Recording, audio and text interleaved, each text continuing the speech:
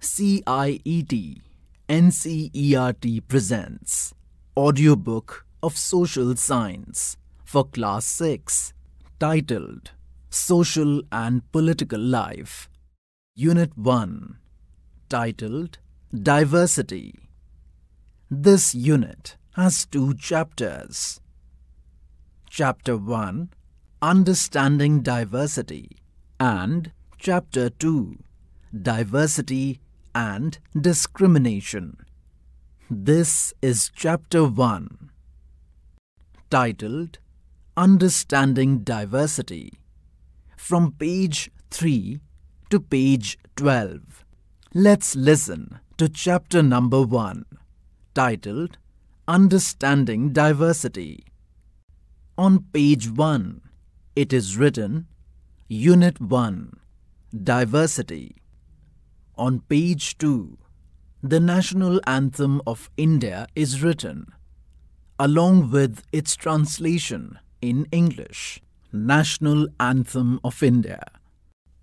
Jana Gana Man Adhinayak Jaya He, Bharat Bhagya Vidhata.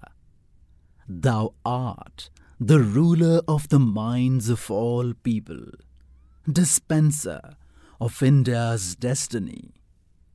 Punjab, Sindhu, Gujarat, Maratha, Dravid, Utkal, Banga. Thy name rouses the hearts of the Punjab, Sindh, Gujarat and Maratha. Vindhya, Himachal, Yamuna, Ganga, Uchchal, Jaladhi, Taranga. Of the Dravida and Odisha and Bengal, it echoes in the hills of the Vindhyas and Himalayas. Tav Shubh Name Jage, Tav Shubh Aasis Mange, Gahe Tav Jaya Gatha. Mingles in the music of Yamuna and Ganga and is chanted by the waves of the Indian Sea. Janagana Mangaladayak Jaya He, Bharat Bhagya Vidhata. They pray for thy blessings and sing thy praise. The saving of all people waits in thy hand. Jaya He, Jaya He, Jaya He, Jaya Jaya Jaya, Jaya He. Thou dispenser of India's destiny, victory, victory, victory to thee. There is a note given under the national anthem. It says, Jan Gan Man was translated by Gurudev Rabindranath Tagore from Bengali to English in February 1919 at Madanapalli in the district of Chittoor. Source www.btcollege.org. Page 3. Chapter 1 Understanding Diversity. Look around you in the classroom. Do you see anyone who looks exactly like you do? In this chapter, you will learn that people are different from each other in many ways. Not only do they look different, but they might also belong to different regional, cultural, or religious backgrounds. These differences enrich our lives in many ways and also make them more fun. All these different people who come from all kinds of backgrounds and belong to all kinds of religions and cultures help to make India so interesting and so diverse. What does diversity add to our lives? How did India become like this? Are all kinds of difference a part of diversity? Can diversity also be a part of unity? Listen to this chapter to find some answers. There are 3 pictures given here. All the 3 pictures show 3 different children. These children are different from each other in many ways. 3 children around your age have drawn the figures given here. Use the empty box to draw your human figure. Is your drawing similar to any of the others? The chances are that your drawing is quite different from the other 3, which you can see are quite different from each other. This is because each one of us has a unique drawing style. We not only don't look exactly like each other, but also differ in terms of the language we speak, our cultural backgrounds, the religious rituals we observe, and of course, the way we draw. Page 4. There is a blue box given here which says, fill out the information asked here about yourself. When I go out, I like wearing. At home, I speak in. My favorite sport is. I like reading books about. There are blank spaces given below each of these questions to write your answer. Now, ask your teacher to help you check how many of you have similar answers. Is there anyone whose list matches yours exactly? Probably not, but many of you may have similar answers. How many like reading the same kind of books? How many different languages are spoken by the students in your class?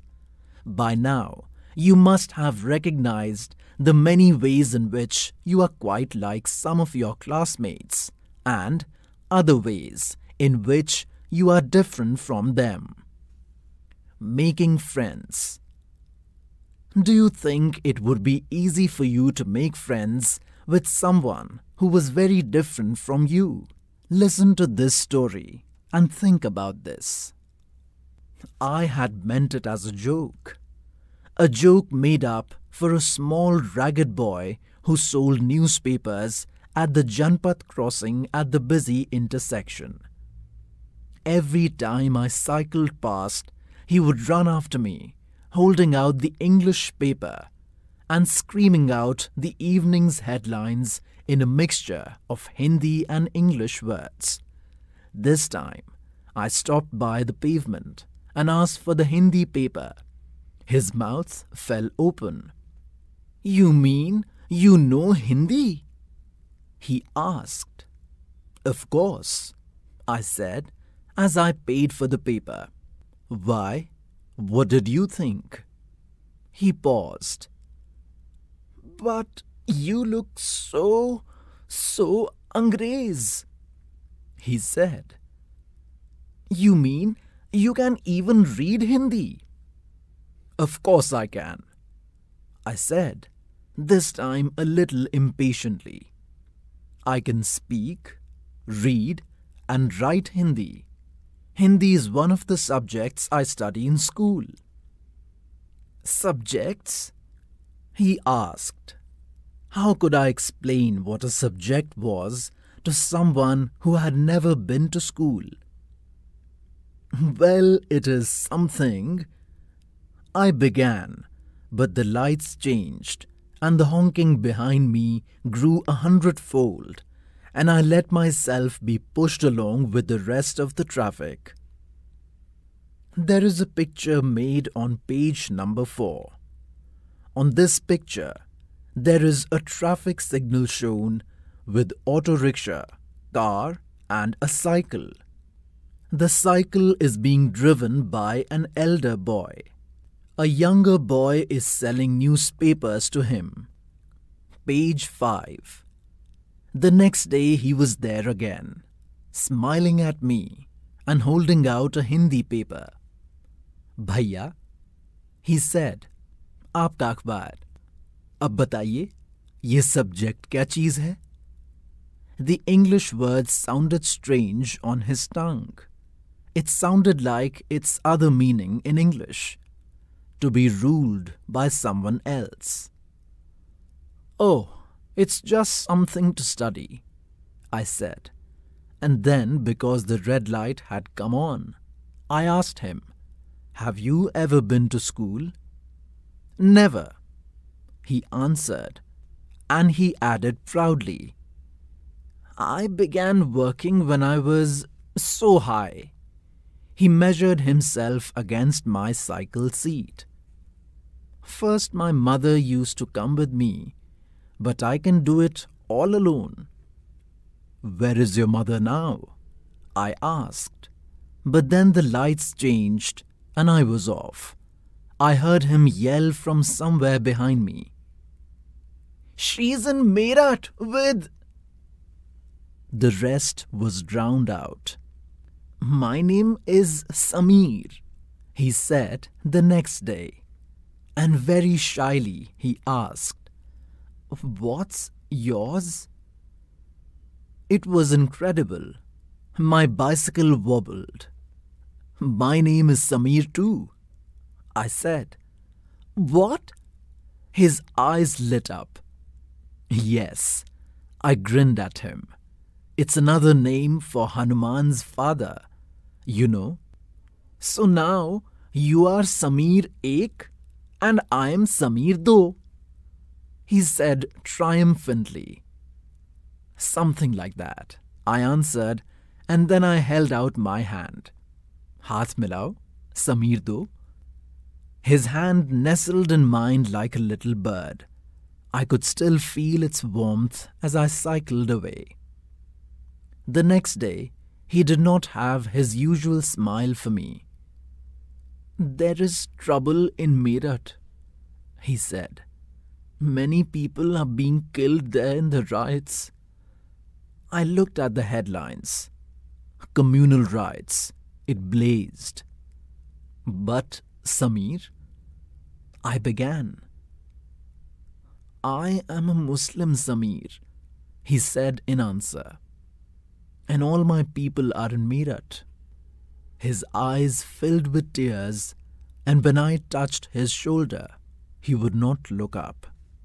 He was not at the crossing the day after, neither the day after, nor ever again. And no newspaper, in English or Hindi, can tell me where my Sameer Do has gone. This was a story, The Lights Changed, by Poil Sen Gupta. A blue box is given here which says, "Name 3 ways in which Sameer Ek and Sameer Do were different. Did these differences prevent them from becoming friends?" While Sameer Ek is more familiar with English, Sameer Do speaks Hindi.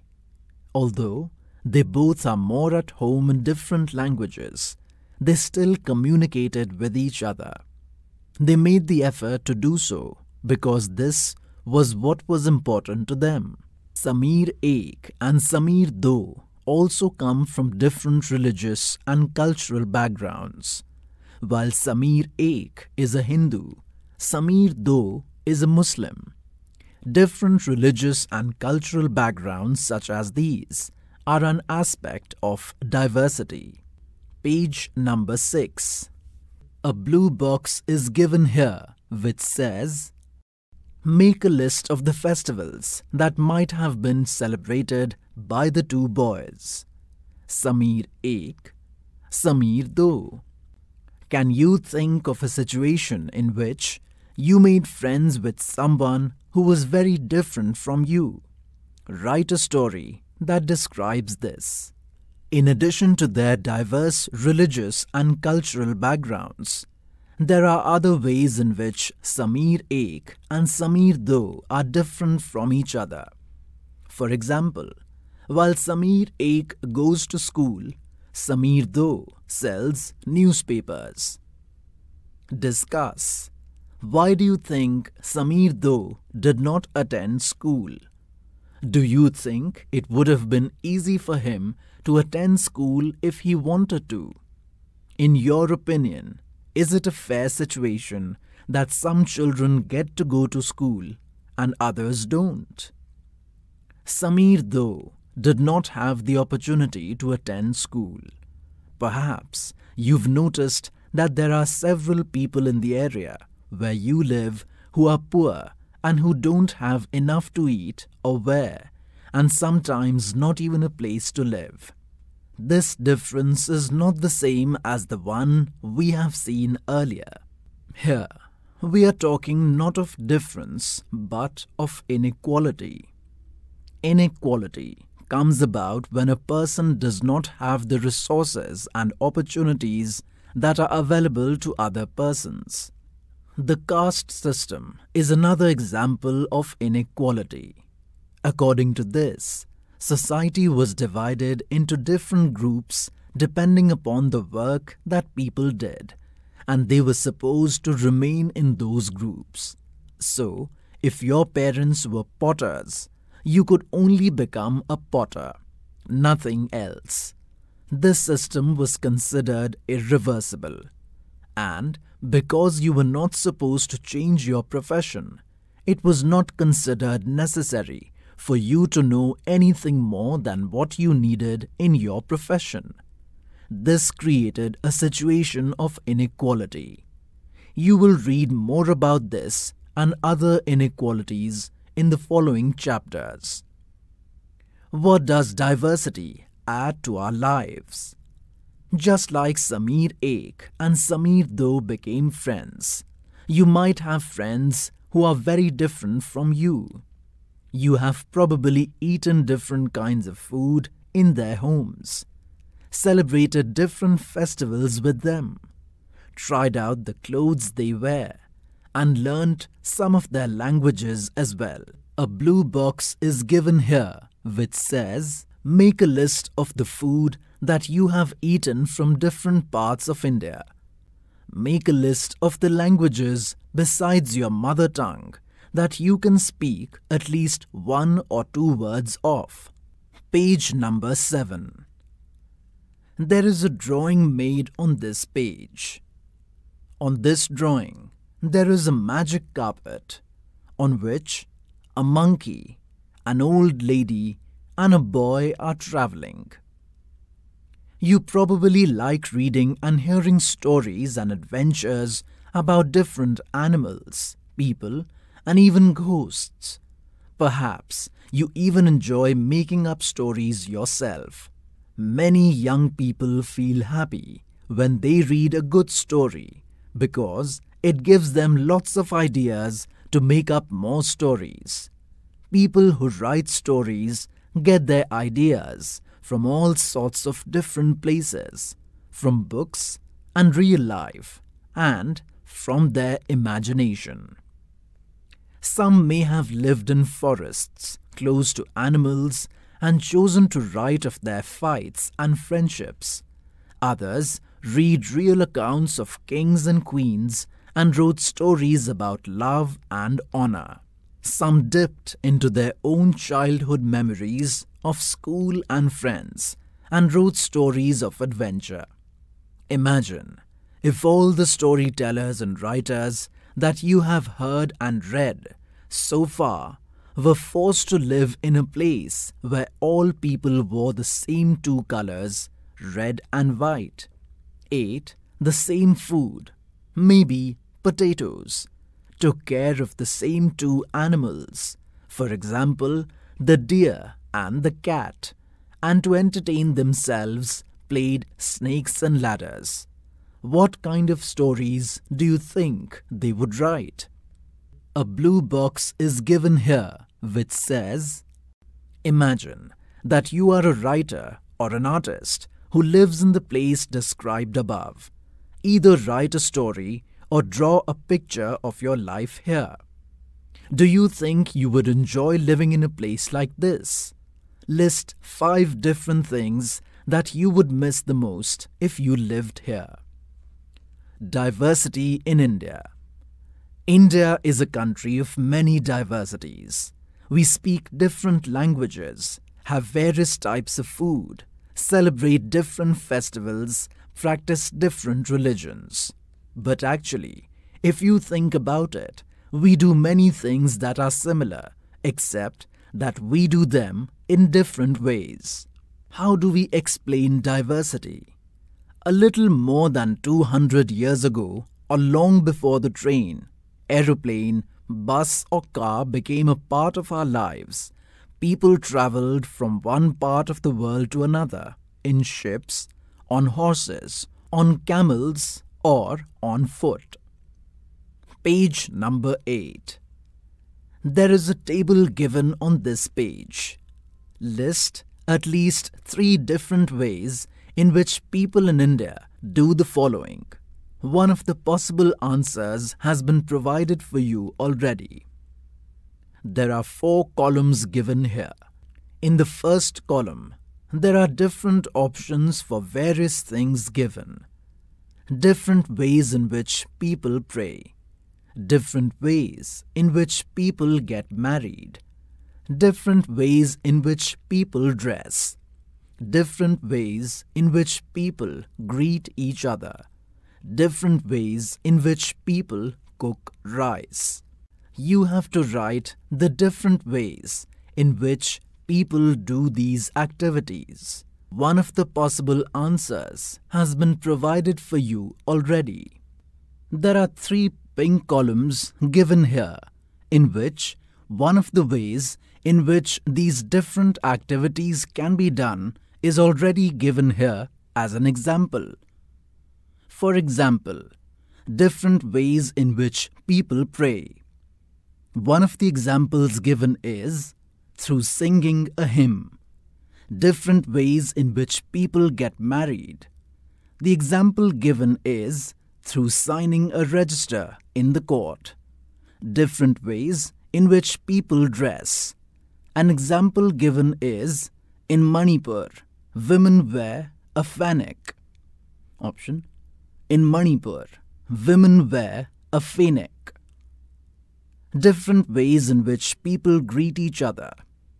The example given here is in Jharkhand, many Adivasis say Johar to greet each other. Different ways in which people cook rice. The example given is by making biryani with meat or vegetables. Often, they went in search of new lands or new places to settle in, or for people to trade with.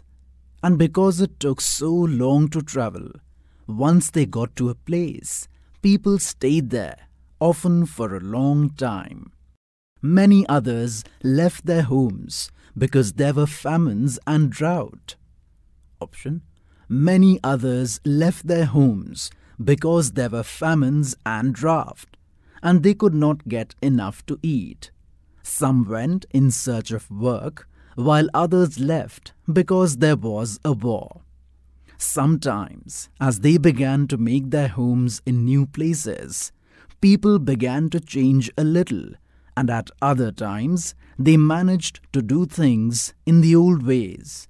So their languages, food, music, religions became a mix of the old and the new, and out of this intermixing of cultures came something new and different. The history of many places shows us how many different cultural influences have helped to shape life and culture there. Thus, regions became very diverse because of their unique histories. Similarly, diversity also comes about when people adapt their lives to the geographical area in which they live.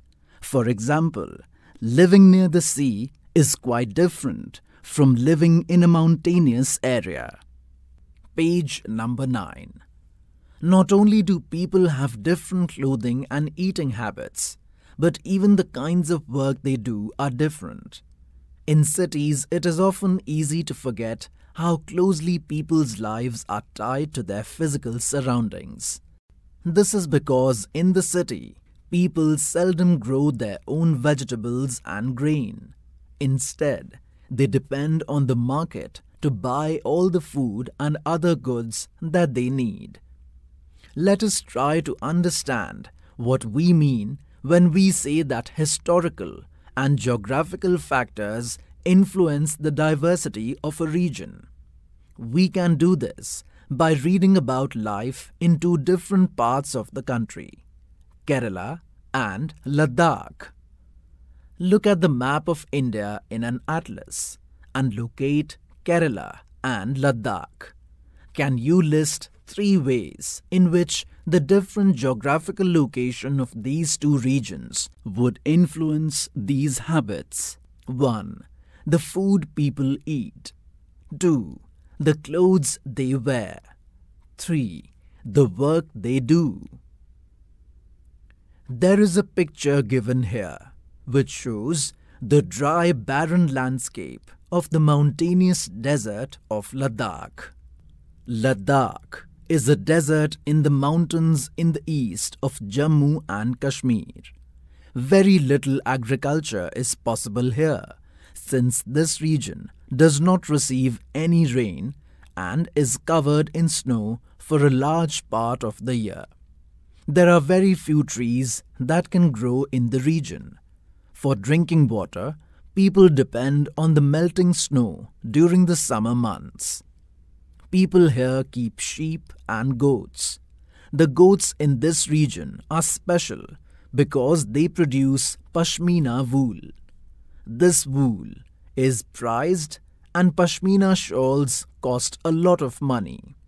The people in Ladakh carefully collect the wool of the goats and sell this to traders from Kashmir. Pashmina shawls are chiefly woven in Kashmir. The people eat meat and milk products like cheese and butter. Each family owns some goats, cows, and zos, yak cows. Being a desert did not mean that Ladakh did not attract its share of traders. It was considered a good trade route as it had many passes through which caravans travelled to what is today called Tibet. These caravans carried textiles and spices, raw silk and carpets. Page number 10. Buddhism reached Tibet via Ladakh. Ladakh is also called Little Tibet. Islam was introduced in this region more than 400 years ago, and there is a significant Muslim population here. Ladakh has a very rich oral tradition of songs and poems. Local versions of the Tibetan national epic, the Kesar Saga, are performed and sung by both Muslims and Buddhists. Kerala is a state in the southwest corner of India. It is surrounded by the sea on one side and hills on the other. A number of spices like pepper, cloves and cardamoms are grown on the hills. It is spices that made this region an attractive place for traders. Jewish and Arab traders were the first to come here. The apostle of Christ, Saint Thomas, is believed to have come here nearly 2000 years ago, and he is credited with bringing Christianity to India. Many Arab traders also came and settled down here. Ibn Battuta, who travelled here a little less than 700 years ago, wrote a travelogue in which he describes the lives of Muslims and says that they were a highly respected community. The Portuguese discovered the sea route to India from Europe when Vasco da Gama landed with his ship here. Because of all these various historical influences, people in Kerala practice different religions such as Judaism, Islam, Christianity, Hinduism, and Buddhism. The fishing nets used here look exactly like the Chinese fishing nets and are called China wala. Even the utensil used for frying is called the China chatti, and it is believed that the word Chin could have come from China. The fertile land and climate are suited to growing rice, and a majority of people here eat rice, fish, and vegetables. There are 3 pictures given on this page. The first picture shows Chinese fishing nets. In the second picture, there are two women weaving a pashmina shawl. In the third picture, there is a race boat of Kerala shown. The boat race is an important part of the Onam festival celebrated in Kerala. Page number 11. While Kerala and Ladakh are quite different in terms of their geographical features, the history of both regions has seen similar cultural influences. Both regions were influenced by Chinese and Arab traders. It was the geography of Kerala which allowed for the cultivation of spices and the special geographical location of Ladakh and its wool that drew traders to these regions. Thus, history and geography are often tied in the cultural life of a region. The influence of diverse cultures is not merely a thing of the past. Our present lives are all about moving from place to place for work, and with each move, our cultural traditions and way of life slowly become part of the new place we are in. Similarly, in our own neighborhoods, we live close to people from several communities. Our daily lives are about the ways in which we do things together and hear stories about each other's lives, customs, and traditions. Unity in diversity. India's diversity has always been recognized as a source of its strength. When the British ruled India, women and men from different cultural, religious, and regional backgrounds came together to oppose them. India's freedom movement had thousands of people of different backgrounds in it. They worked together to decide joint actions. They went to jail together, and they found different ways to oppose the British. Interestingly, the British thought they could divide Indians because they were so different, and then continue to rule them. But the people showed how they could be different and yet be united in their battle against the British. A poem is given here. Let's listen to this poem by the Indian People's Theatre Association, or IPTA. Don't forget the days of blood, O friend.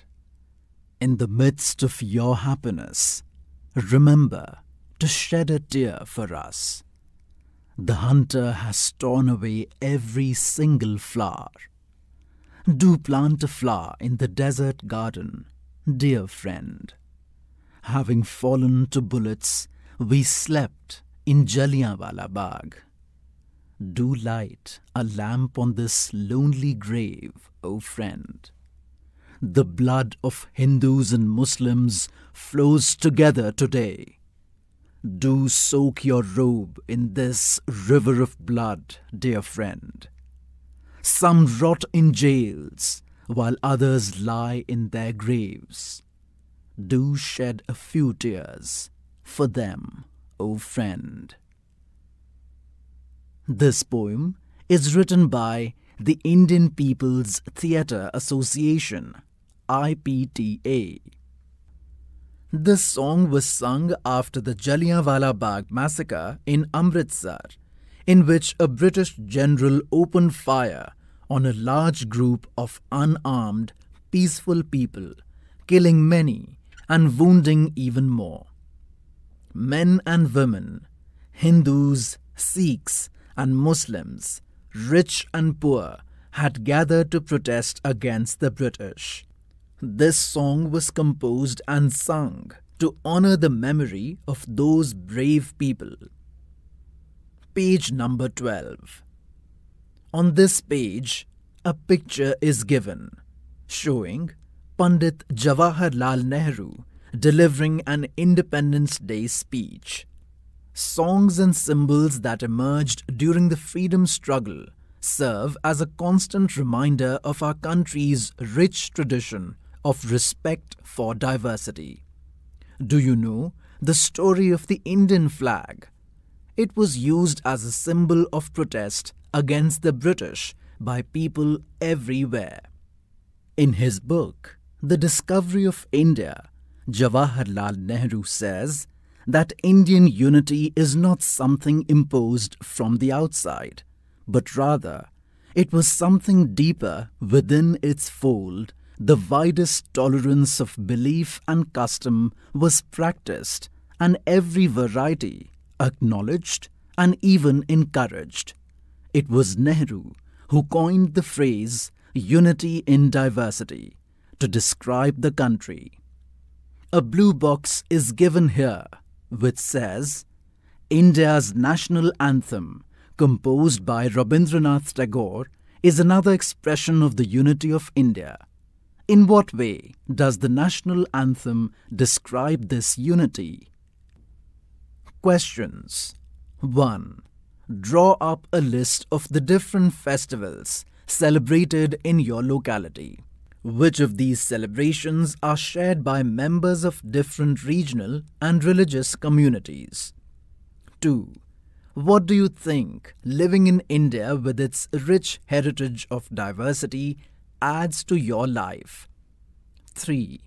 Do you think the term unity in diversity is an appropriate term to describe India? What do you think Nehru is trying to say about Indian unity in the sentence quoted in page 12 from his book The Discovery of India? 4. Underline the line in the poem sung after the Jallianwala Bagh massacre, which according to you reflects India's essential unity. 5. Choose another region in India and do a similar study of the historical and geographical factors that influence the diversity found there. Are these historical and geographical factors connected to each other? How? The chapter 1, titled Understanding Diversity, ends here. Narrator Vaibhav Srivastav. Producer Vandana Arimardhan. Presented to you by CIET, NCERT, New Delhi, India.